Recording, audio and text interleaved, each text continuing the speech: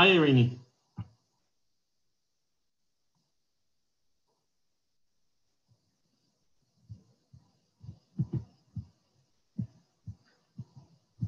Perfect.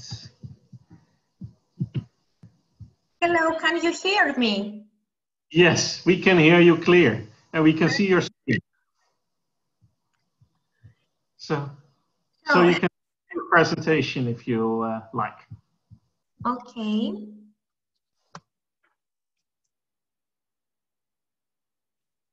Can you see my slide?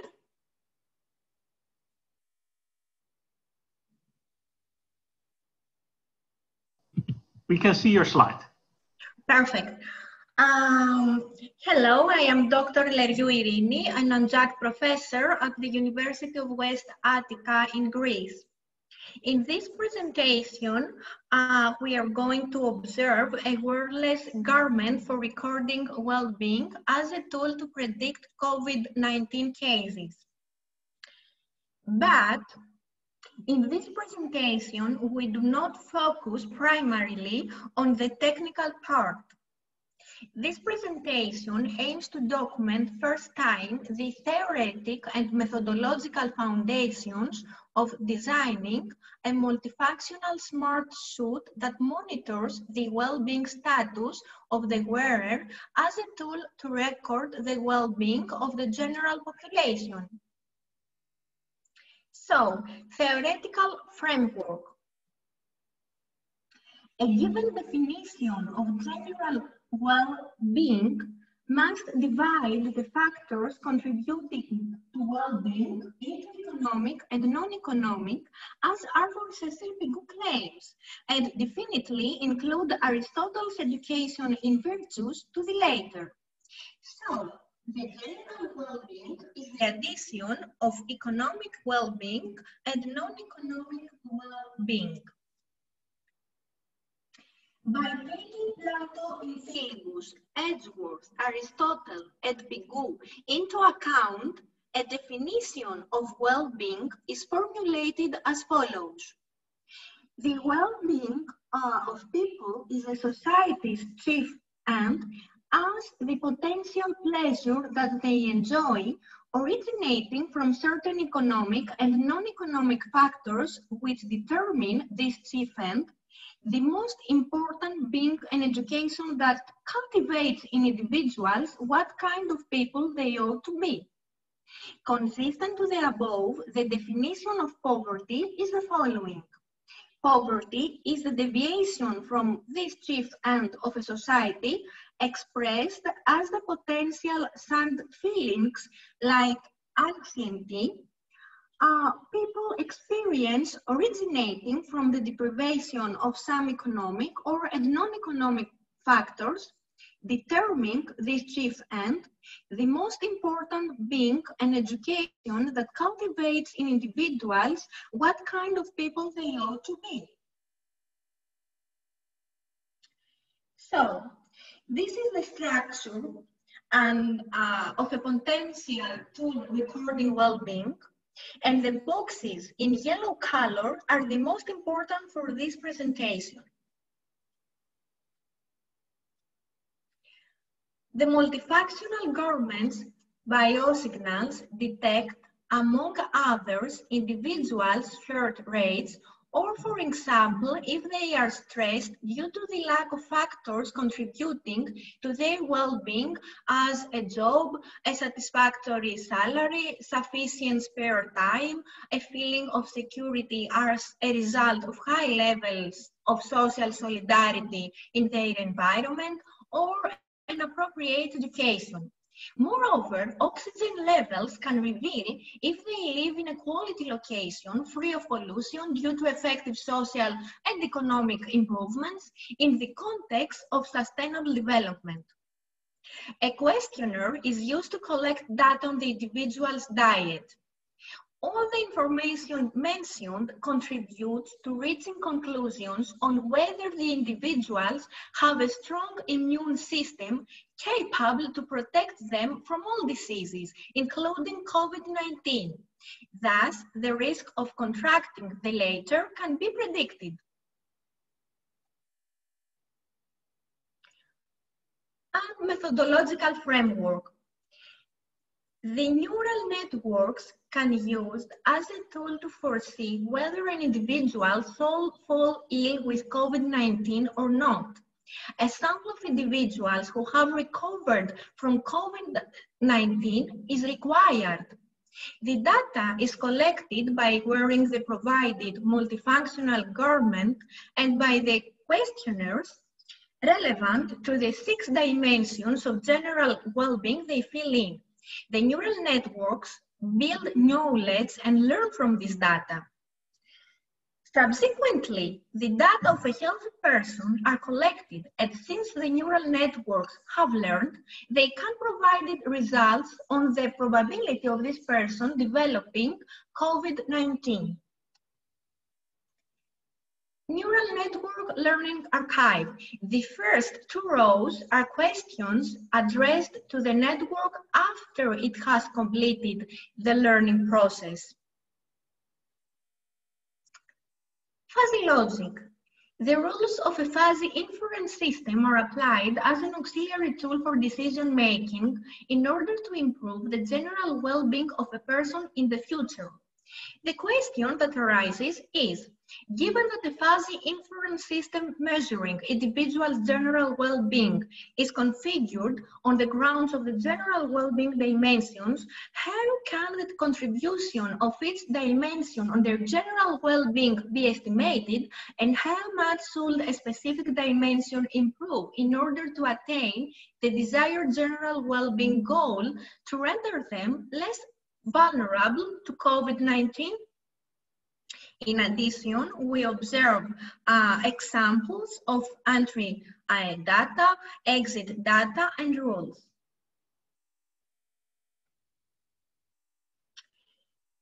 So, conclusions. This presentation documents first time the theoretic and methodological foundations of designing a multifunctional smart suit that monitors the well-being status of the wearer as a tool to record the well-being of the general population. In order to materialize this tool, a number of individuals who have recovered from COVID-19 are required. Thank you for your attendance in my presentation. Any question?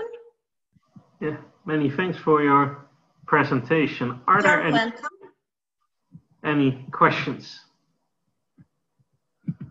from the audience?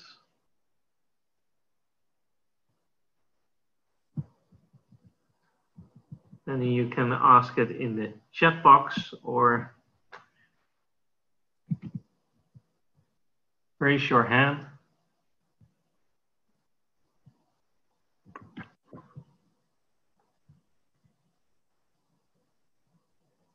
There are no questions from the audience.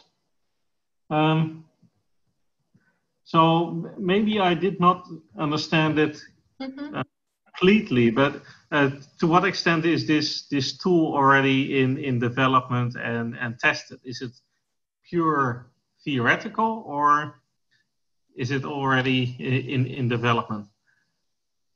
Okay, it is theoretical, is an idea, and maybe in the future, can I do this? Okay, so hopefully so. But already, is there some? Did you already talk with the industry and designers, or is it still in an early stage?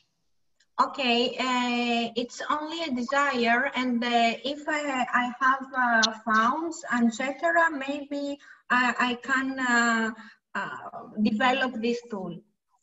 Okay, very nice. Well, I very much like and appreciate the idea in any case. Thank you.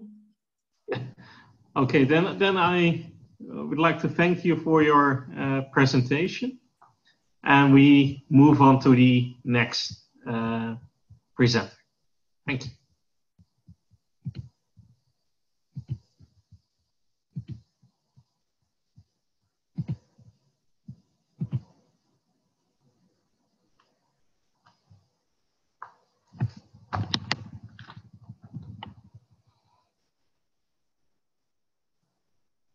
Jordi.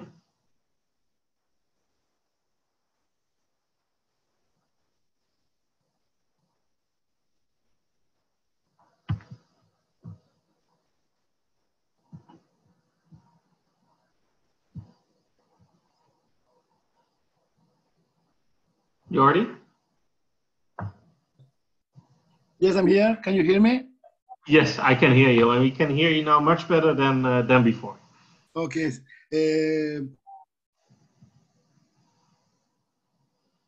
So thank you very much again for your comprehension.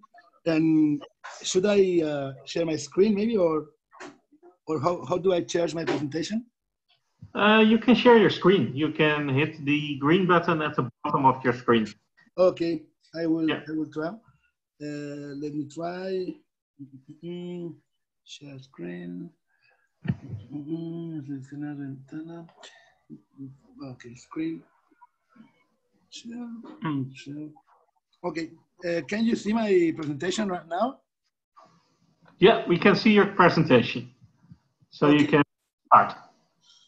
Okay, so thank you very much for to everybody for being here.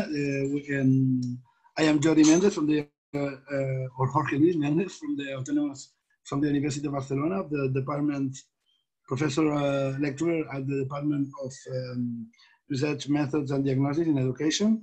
And I will present our research titled Intellectual Disability and Quarantine, Effects of Confinement on the Subjective Well-Being of Children and Youth, carried out with Rafel Argemí and Belén Cano-Hila from the University of Barcelona, and Angelina Sánchez-Martí from the Department of Applied Pedagogy of the Autonomous University of Barcelona, in which we have assessed how the mobility restrictions and the lockdown in Spain during the COVID-19 pandemic has affected quality of life, well-being, and well-being of children and youth under 21 years old, and how the relaxation of these measures have also changed the well-being and the quality of life, and how some hypothetical predictive variables, such like self-efficacy of the caregivers, social support, and the maturity of the children and youth with disability, had a role in that quality of life and this well-being. So in that slide, you can see the content of this presentation.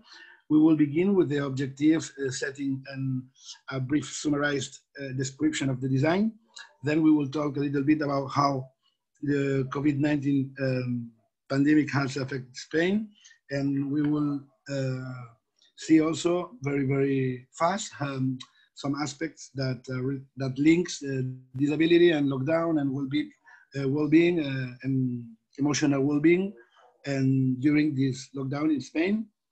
Then we will see the methods of our research. We will talk about the stages, the sample, what variables did we assess, and what data analysis we carried out. And then we will present briefly the results and the conclusions of our research.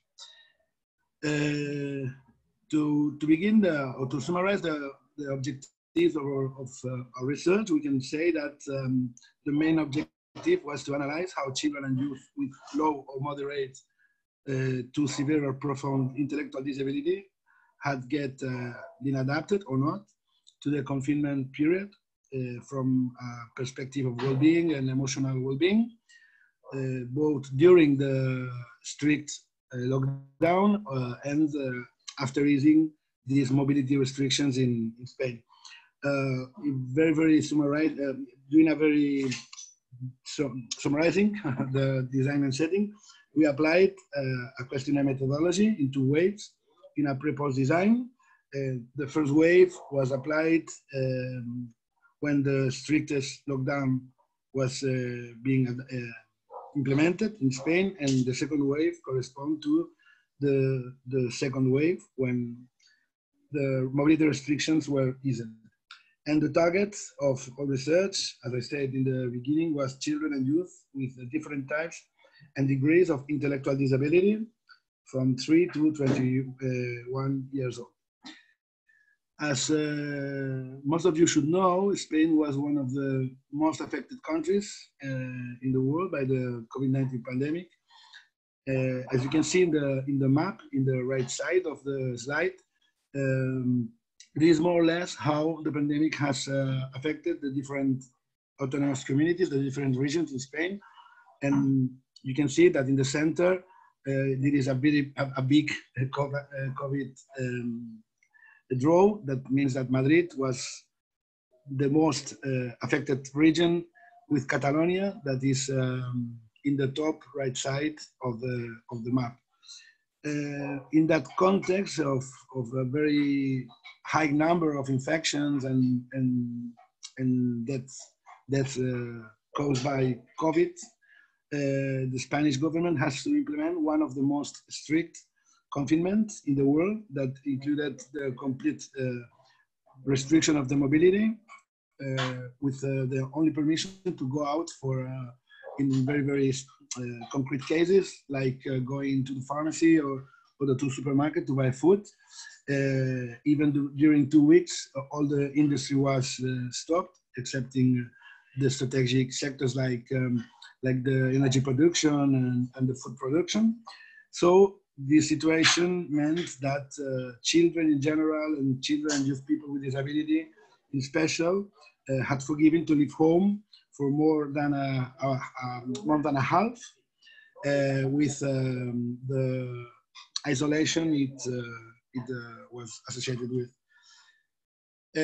In that slide, we can see the results of one of the mobility monitoring studies that was carried on during the pandemic. This one in concrete is a Google study of with the date of 29th of March. We have to know that the lockdown in Spain began the 14th of March, so it's 2 weeks after, and we can see, for example, how it was a reduction of 94% in recreation retail, and also a 76% reduction in the mobility linked to pharmacy or buying food. So it means that Spain, the people in Spain had presented a very high level of compliance of the lockdown measures, what meant a big help to stop and to control the pandemic. Even now, you know that these days things are going worse again in Spain, but in that time it was very useful to prevent and to preserve the population's health.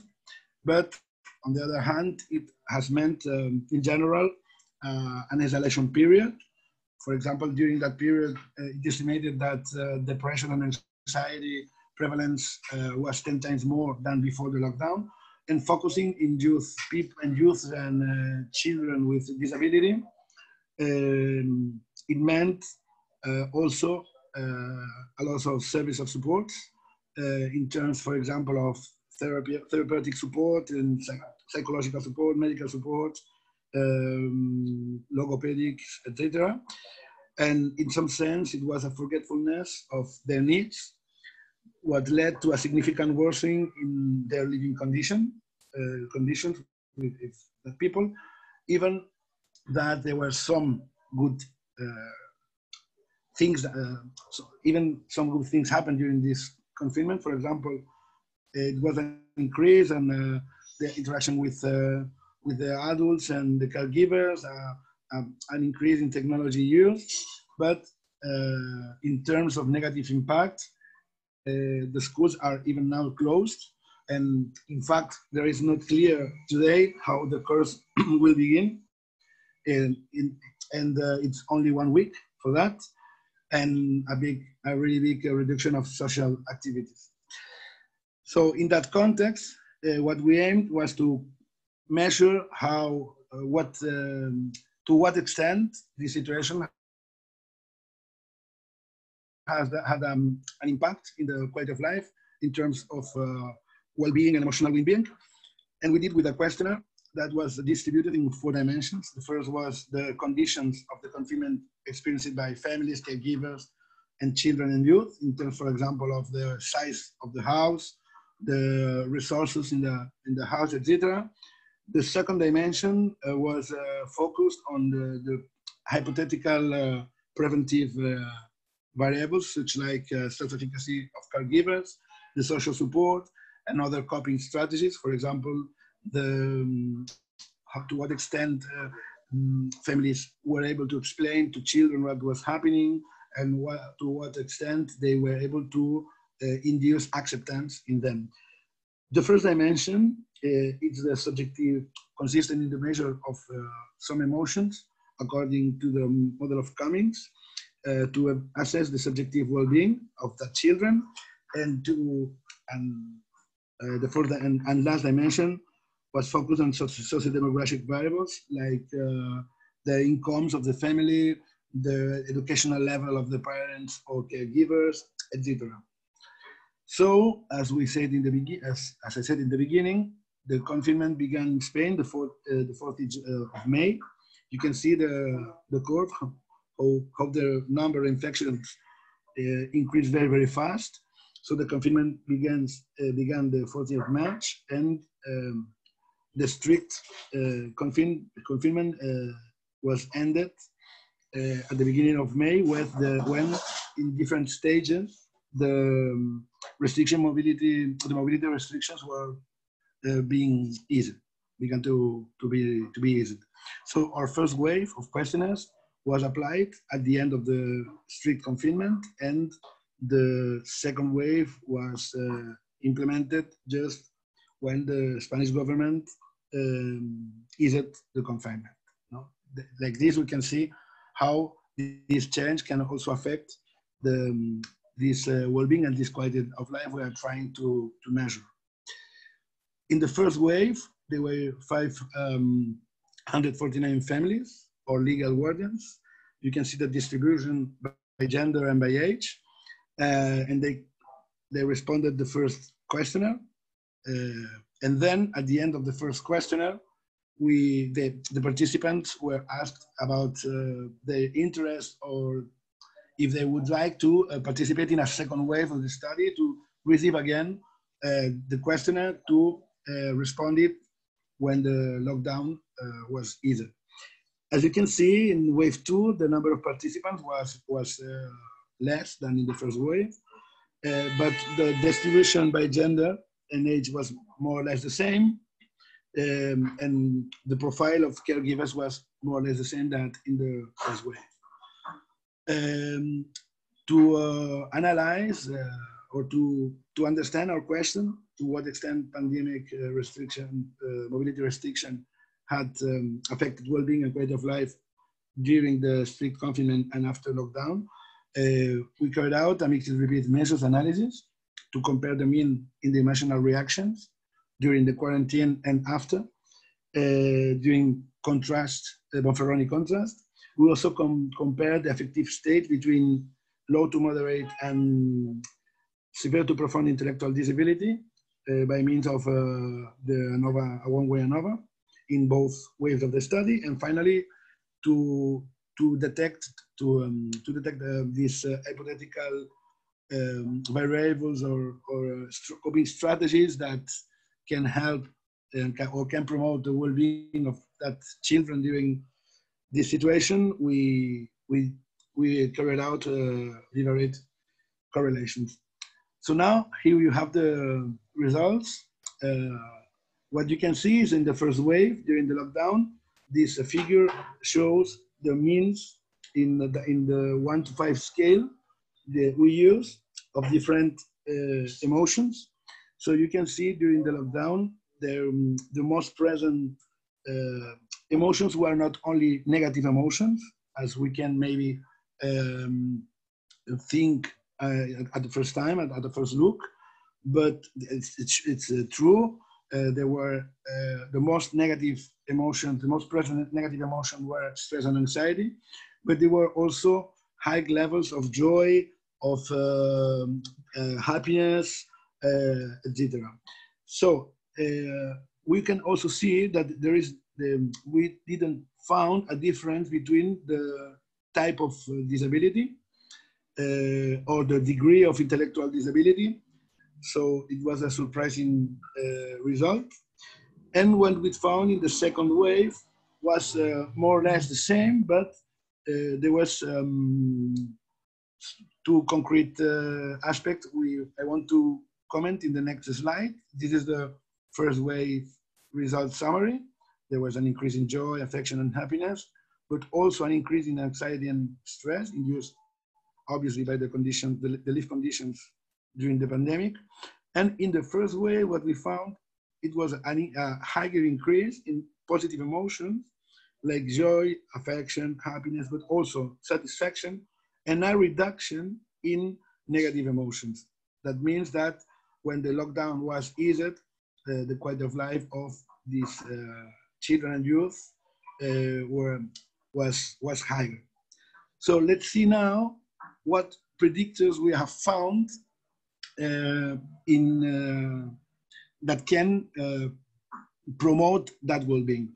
In the rows, you can see the items about, for example, self-efficacy. The three first items talk about self-efficacy. I have ideas and resources and how to do things with my children. I find it easy to manage the confinement situation at home with children and youth at my church. I feel able to manage this situation by myself, but also items about, for example, social support. I feel like I'm getting social support from my environment.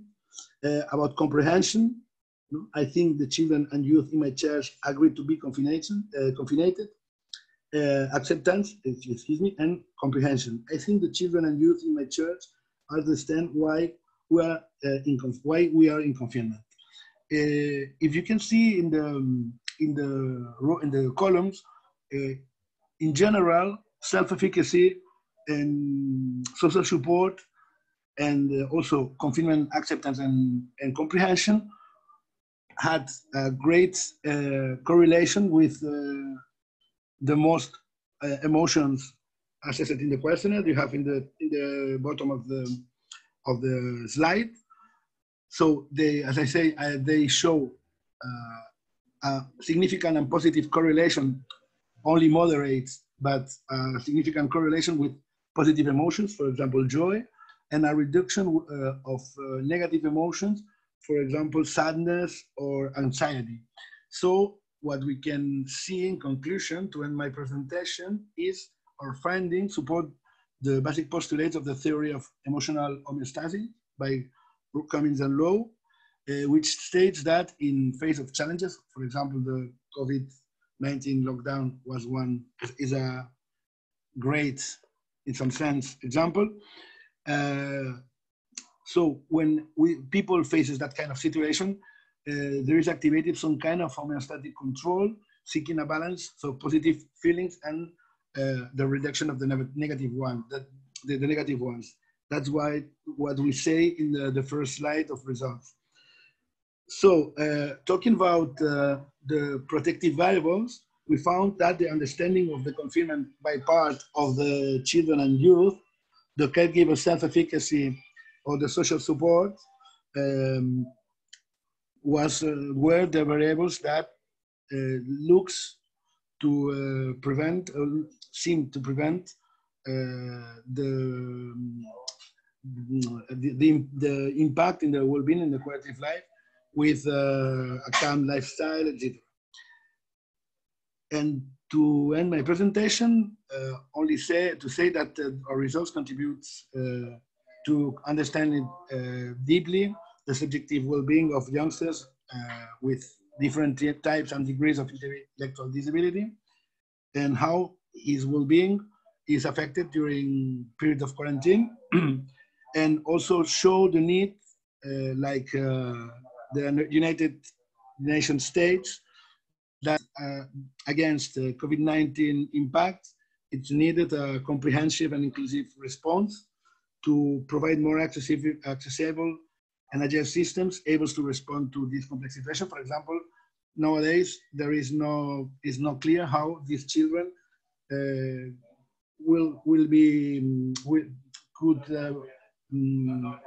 begin again with their treatments, or when they could go to school, etc.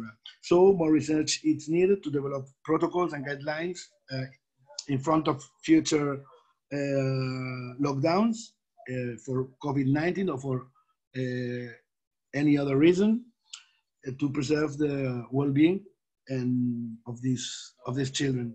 So thank you very much for your attention. There you have the draw about this is some kind of motivational draw that is in everywhere in Spain. The hashtag means everything will be okay, todo irá bien. And I hope that todo irá bien for all of you that heard me. So thank you very much again. I will be pleased to respond all the questions you can make me. And thank you again to the organization of the conference for the comprehension and for changing the order of the presentations. That's all. Okay, thank you for your presentation. If you have any questions, you can post your question in the chat box or raise your hand. We have, in any case, a question by Maria Angelis, who congratulates you on your work. You can also read the question Q&A if you open that. And she asks, how do you explain that children report greater happiness satisfaction in confinement in addition to the theory they have mentioned? Maybe it is because children are happy to be at home with parents and siblings. I was reading the question by Maria, and I was a little bit laughing because I think that she's really what they say is the truth. She said maybe children and youth they presented a high level of positive emotions like happiness during the confinement, maybe because they are happy to stay at home with their parents. You know? In that time where sometimes how the way of life of the adults impose it's like do not foment it's not normal, no, to be close, the parents and the children.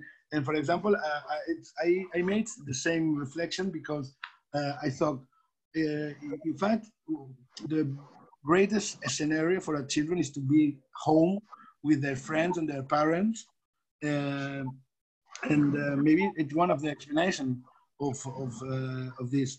No, they get more attention from their parents. They had more time, for example, to play with them. So that's absolutely right. I think Maria is absolutely right. But maybe I think that in some sense, maybe some kind of proud. Maybe the children feel proud also to contribute to that to the prevention or to the improvement of the situation. And they feel also that they are contributing to get things better. So asking to Maria also the second question, at my university, she says, at my university, I'm a tutor of students with mental illness, and the confinement has been absolutely disastrous for this person, both academically and from health point of view. That's absolutely right, Maria Angeles. And that's a founding we also saw in our research, but this presentation is not focused on that. I have only talked very briefly about, but it's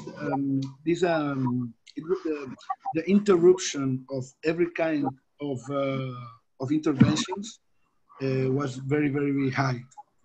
More than for example, the psychological interventions were interrupted in more than the 80% of the cases. The same for logopedics or well, the educational interventions were close to zero during the confinement. Even the schools tried to maintain contact using virtual tools like Zoom, for example. But the only treatment that were not very affected was the medical treatment. So in that presentation, we only focus on emotional status or emotional well-being, but she's absolutely right. When she say Maria Angeles, when you say that the interventions or the health status, even the mental health status, had a very great impact. But even maybe this is one of the strategies we have to reflect when we talk about a more inclusive response in face of future confinement scenarios. And thank you, and Maria Angeles, for your comments. We will go on with our research. Now we're trying to publish some results and to look how to continue. So let me, Devrim, you said, do you know information on how children are already restricted in their house, not access to social services?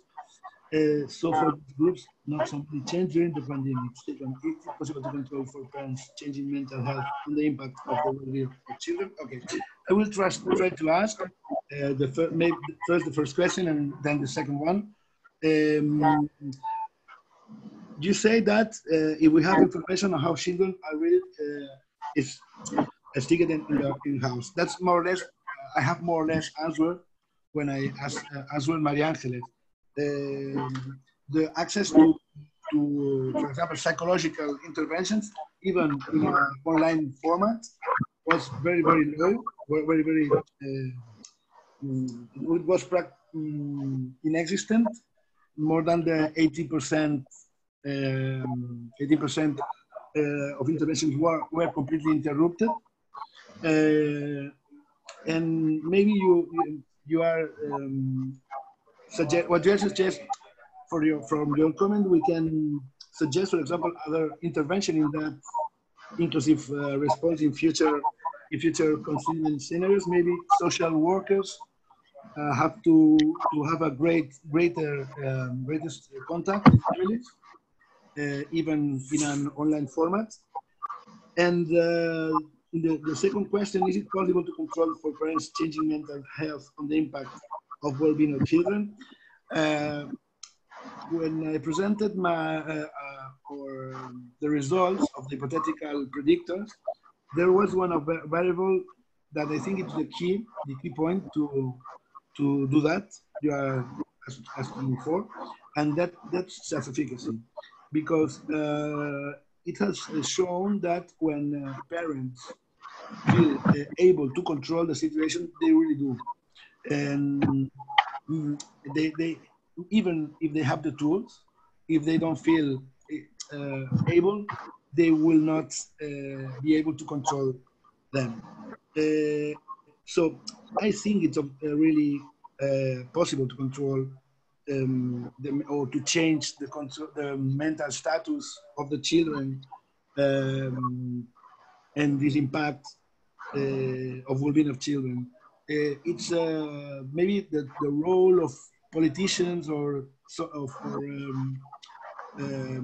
governments is exactly to teach how to do that. It's not very complicated, in fact.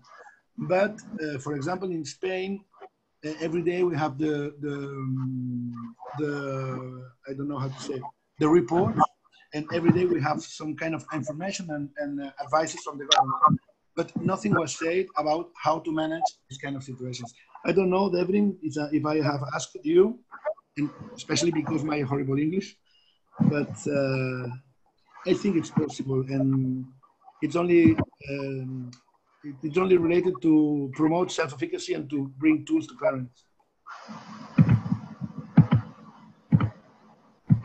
I don't know if you have heard my answers. Thank you, Maria Angeles, for your questions also. Yep, thank you for your questions. Are there any other questions? I don't know if you understood my English. I'm so sorry. I am a little bit sorry for that. Oh, no problem. It was well enough. Okay.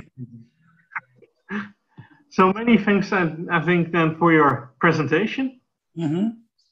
And this also concludes our session, since the report paper by Carlos couldn't make it today. I thank all of you attending this session. We will continue in an hour at 6 o'clock with the last session of today. The channel will remain open, and that is because we had a technological difficulty with the first presentation by Devrim, and we will re-record it. So if you missed that presentation, you can still watch it. If you did already, then I hope you will enjoy your break, and we see you later on. Okay.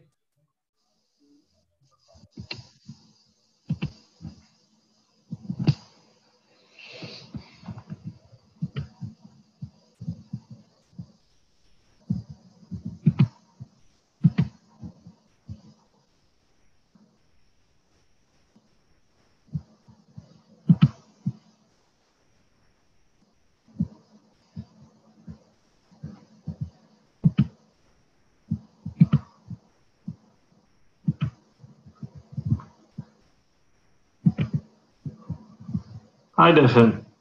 Hi. Hi My sincere apologies for the recording. It was beyond our control. It's okay. It Yeah. happens. It happens. But we would at least like you to have the opportunity to have a full screening of your presentation online. Mm-hmm. And I will pretend like I'm presenting for the first time, right? Yes. So you can just have your full presentation. Okay.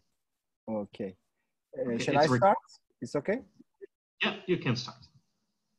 Okay. Hello, everyone. I'm Devrim Dumludag from Marmara University.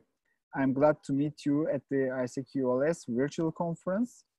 Today, I would like to present the basic findings of the research carried by Ebru, Akay, Ozkan, Zulfuoglu, Hoseng, Bulbul, and myself. First of all, I would like to start with the outline. I'm going to introduce our motivation and then present the survey and demographics. And then we'll continue with the descriptive on of pandemic in regard to the topics such as online education, psychology of students, financial aspects, the students' social life, and their expectation. Like many universities around the world, Marmara University in Turkey has shifted to online education at the end of March 2020 because of the COVID-19 pandemic. The online semester ended at the end of June, including exams. So our purpose is to see how our students' well-being affected during the pandemic.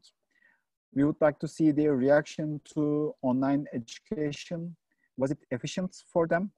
And we would like to see their mental health and well-being. And we would like to see the change in their social life and financial situation. Of course, we would like to see also their expectation for the future. Thanks to the efforts of the journals, like many of them called for papers in regard to research with the pandemic, and research institutions, universities, they provided special finding opportunities, and the rising interest of scholars, there's a growing literature on the effects of pandemic on many aspects, such as social and economic life, human behavior, mental health, and etc. And our study aims to examine the well-being of students during the pandemic. So we designed a unique survey that includes questions on perceptions of the students on online education, social, financial, and psychological aspects. At the Faculty of Economics, there are 5 programs: Econometrics, Public Finance, Labor Economics and Industrial Organization, and Economics. And Economics program are taught in both Turkish and English. And as you can see, 428 students of total 4,000 registered students responded to the survey. The percentage is around 10. And the majority of students are from econometrics and economics programs. And the 3rd and 4th grade students dominate the sample. We focused on undergrad students. We don't examine the PhD or master students because they had a chance to not to have the online education. They communicate with their professors, and they did their courses in other platforms. We just focus on the online education platform of Marmara University. And what we see here is that the female population is 58%. And we see that most of the students prefer living with their families during the pandemic. And I think that's the reason why household size is higher than we expected. In the survey, there are 3 questions on the subjective well-being. There are 2 life satisfaction questions and 1 happiness question. Life satisfaction questions are 11 scale and happiness question is 4 scale. Like, how do you feel these days? How happy are you these days? And the life satisfaction questions are asked for the current time of period and for the 2019, before the pandemic. As you can see, the average score of life satisfaction in 2019 is 6.67, and it diminished to 5.77 in the current period. Of course, we asked respondents, we would like to see their perception of their life satisfaction in the previous year. The best way is to find these students in the last year and ask them in 2019. And also we are aware of the fact that the students would give much lower score for the last year because of the pandemic. But on the other hand, we also know that in the literature and in the basic surveys, the life satisfaction for 5 years ago question is used commonly. So at least we think that it could give idea about the trend in life satisfaction, although there is a bias effect we already accept in the answers of students. But we have a robustness check for the happiness. And what is it that the faculty of the Dean Office at the Faculty of Economics apply satisfaction survey in 2018 and 2019. And what we did is that we compare the findings of these surveys with our findings. And the survey of the Dean Office include questions on happiness, satisfaction with the university, faculty, and departments. As you can see from the slide, the average happiness levels of economics and econometrics students drop significantly. And we see a slight changes in other aspects. But on the other hand, the happiness average scale is 3.04.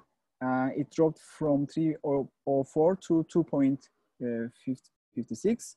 And for the economic students, the score dropped from 2.91 to 2.38. In comparison to other satisfaction domains, these changes are significant.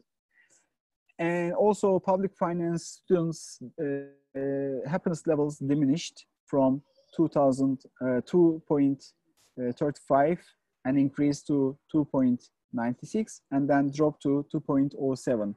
But on the other hand, we don't see a significant change in labor economics students. Their happiness almost remained the same.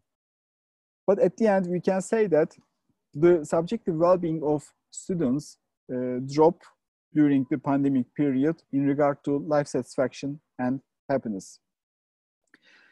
And in the following slides, I would like to say that the subjective, I would like to present brief information related to education, finance, psychology, and social life aspects. And what we see here is 80% of the students stated that they had motivation problems to follow online courses.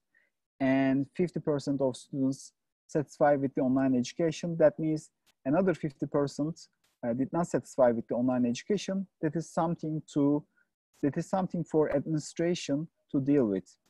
And 60% of the students declared that they had comfortable environment to follow the online courses. But more important, 10% of the students declared that they didn't have access to any computer.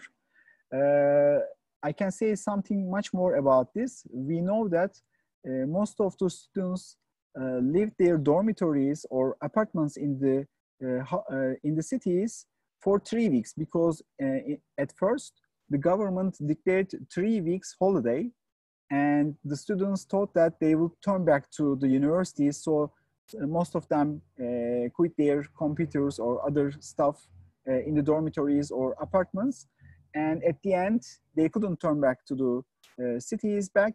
So 10% of the students didn't have computer access, and 28% of the students had difficulty when access to internet. And maybe an important issue for the administration, again, 65% of the students said that the faculty, the academics, did not respond to their emails. This is something sad to say. And when we look at psychological effects, we see that most of the students experience anxiety due to uncertainty, and they had concerns for their own health and their health of their family. And 65% of the students experienced disappointment and frustration. 60% of the students stated that they felt isolation and loneliness. And interestingly, 52% of the students said that they need professional psychological support, and 67% of the students declared that they would like to see an online psychological support unit at the university. When we check the financial situation, we observe a dramatic decrease in household income. The household income of the respondents in 2019 is approximately 640 euros, and it dropped to 557 euros in 2020. And GDP per capita in Turkey for the year 2019 is around 9,000 US dollars. So we also observe the family members of the students lost their jobs, and most of them spent their previous savings. So the financial situation is not so well in regard to most of the students. And when we check the social life, we see that our students increased their mobile communication, they increased use of social media such as Twitter, Facebook, and they watch much more movies, and they increase online shopping like the other citizens as well. And they had new hobbies, etc. And I'm going to talk much more on the correlational relations in regard to subjective well-being. And finally, on the descriptive, I can say that the students have a concern for the future in general, and they have a huge concern for expectation to find a suitable job in the future. And especially the fourth grade students have serious concerns in regard to the suitable jobs. Here, in the second part, let's say, we have regression analysis. We check the correlation among subjective well-being and these variables. Actually, this is cross-section analysis, so we prefer using correlation rather than effects. And what we did is we estimated OLS and ordered probit regressions, but we only show OLS estimations in this presentation. And in table 1, we see that there are two dependent variables, happiness and life satisfaction, and there are two separate regressions for each dependent variable. That's because here we would like to see the income effect and financial situation effect. We know that there is a huge drop in regard to household income, so we would like to control for it as well. In estimation 1, we just put the household income without the increase, and in the second estimations, we introduce the increase in income.